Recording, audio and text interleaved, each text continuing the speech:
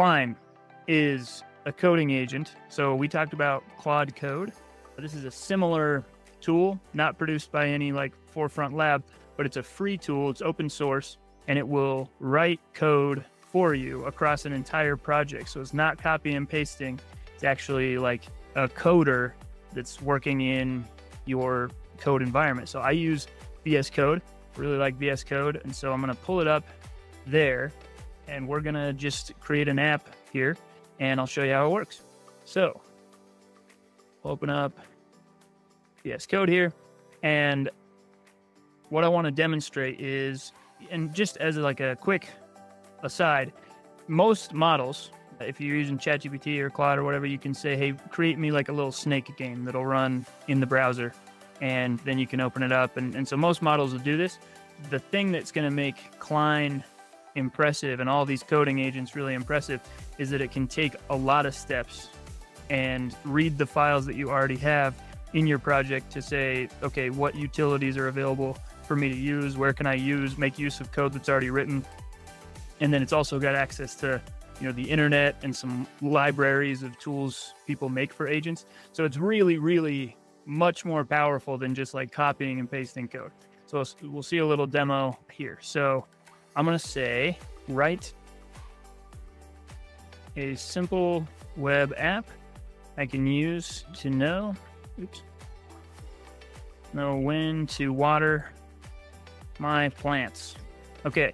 And then you don't have to watch me type. I'll copy and paste the rest of this. Essentially, what I'm going to ask for here is a kind of a plant watering calendar or, system that should be able to, I need to be able to make new plants and set how many days between waterings for those plants. I should be able to see those in a list that shows me when they need to be watered next. I want some highlighting to say if it's due today, it's blue. If I forgot to water it, it should be red. And then I want to be able to indicate when I watered the plant so it knows. And then I want a page for each plant that shows a log of when it was watered. And then I also want to be able to manually set the date for when a plant was last watered. And then I got to be able to delete the plants if I don't have them anymore. Or if they died. So a lot of my plants died. Switch it to planning mode. You'll see this little toggle, plan and act. I can switch it to planning mode, and it'll tell me what it's going to do. So this is a pretty simple app, but not that simple. This is going to require, multiple different UI elements, an ability to keep track of data. It's got to have like certain functionality and buttons that actually do things when I click them. So we're going to send. You can see right away, I've got API cost tracker here, and then a context window that's showing me how long, like basically how much of the AI's memory have I consumed. When it gets to 200K, it's got to start forgetting things to continue working. So just planning this out took 15K tokens, probably something like, 12,000 words, something like that. Seems like a lot, but a lot of that was thinking, which you wouldn't directly see here. So this is giving me a good plan here. It's telling me what stack it's going to use, basic HTML, CSS, and vanilla JavaScript. It's showing me the data structure. So for each plant, I've got an ID, a name, watering interval. Here are the UI components, main page, edit, and plant detail, and then some core functionality. So anyways, I can review this and see the files that it wants to create. And then if I like it, I can just switch it to act mode. So while it's doing this, it's going to basically over here tell me what it's going to do, and then you'll see some files start to get loaded. You can choose what you want to auto approve, so you can have it auto read files, auto edit files. So I've got both of those clicked, so it's just going to keep going. And then you can give it permission to execute commands, use the browser, use MCP servers. This is a Anthropic's, people can write tools that AI can use and then expose those through those servers.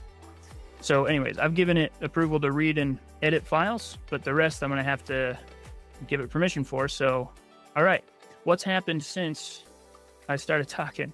We've got a detail and an index.html page here. We'll go back to the Cline interface, and it's asking to make a folder. And so I'm going to say that's okay, run command. You'll see it open up a terminal here, makes a folder. And now it's putting my styles, my CSS here. And we'll just let it keep cooking. While it's doing that, I will, like, small aside, I'm not the most advanced coder out there and kind of find my way around and stumble through projects, but this feels like magic to me. And it's very, you know, it's exciting to use and kind of wild. But all right, so it's created my styles and it's asking to now make a JavaScript directory. I'm okay with that.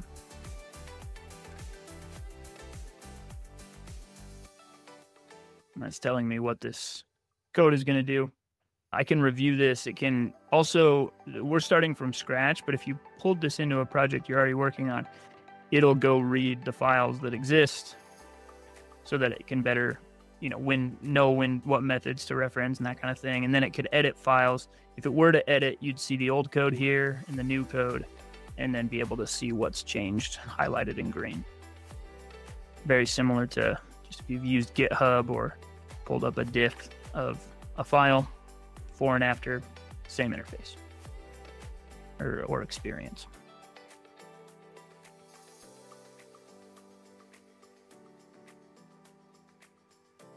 All right, so this is working on the logic portion, the JavaScript, and we should be getting close to done here.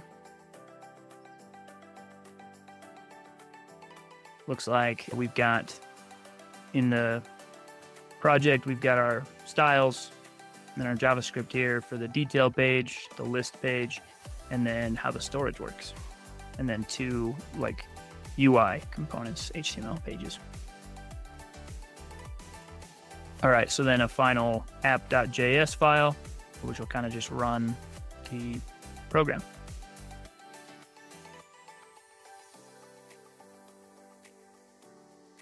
All right, so this is wild. This is asking to use the browser. So I could just open up one of these HTML files and then go look at it in my browser. We may do that in a second. What it's saying is I can use a browser and demo the functionality here. So let's approve this. And I'm gonna blow this up a little bit so it gets bigger. So it's now opened up its own browser and it's got its own little cursor that it'll move around. So I don't have any plants yet. Oops, let's keep this browser in the view here. Looks like it's gonna push add new plant button. Snake plant, it's classic, hard to kill, cleans the air. Those are the 2 facts I know about snake plants. Correct watering interval, by the way, Cline for the win, every 2 weeks. And now it's saying it needs water in 3 days. Got a nice little list here. Marked it as watered. I believe there was a click there. And then I'm assuming we'll see a detail page.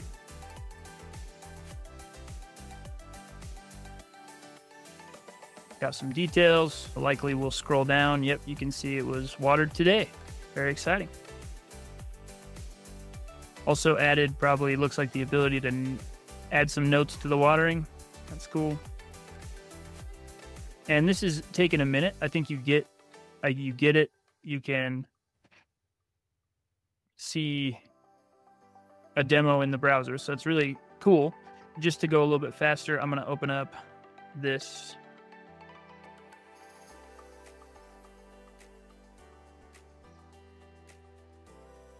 Yeah, here we go. All right, so we saw this. I'm going to add another plant. Also have a ficus, and that I water every 7 days. And open up the details here. Can I edit? Yeah, so let's set the last water date to be a week ago. Then what we would expect is that on my plants page, yep, I've got a little blue highlight indicating this is due today. My water due in 6 days. So let's edit this so to make it so the last time I watered it was a week and 1 day ago. Save that, go back to plants. I've got overdue. So it's very cool. It's very exciting. Let's just delete this to close the loop here and make sure that's possible. Very cool what's possible. Let's take a really quick look at the code. Jump back into VS Code for just a second.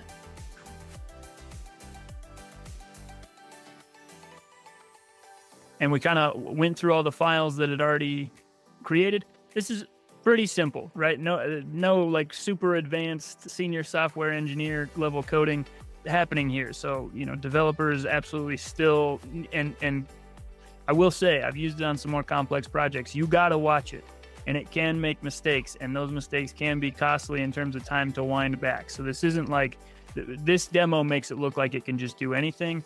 There's a level of complexity that's not too far beyond what we did today where it starts to struggle, but it can save you a lot of time and just speed up the rate at which you're writing code and writing tests and those kind of things. The things that don't require quite as much thinking can go a lot faster. So that is Cline. It will at the end of all of this, yeah, give me a nice little green text.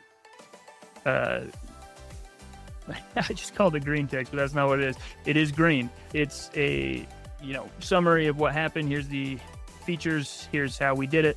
These are the files. And then you can see new changes, and it'll open up across all the files, show me all the changes. So I can see my HTML, and I can say, great. And it's saying, why don't you run this open command? I'm just going to click reject because I already did that.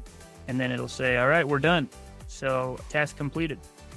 Very, very, very cool, interesting tool. I'm excited because it allows me to build things that I frankly didn't know how to before, and that's exciting.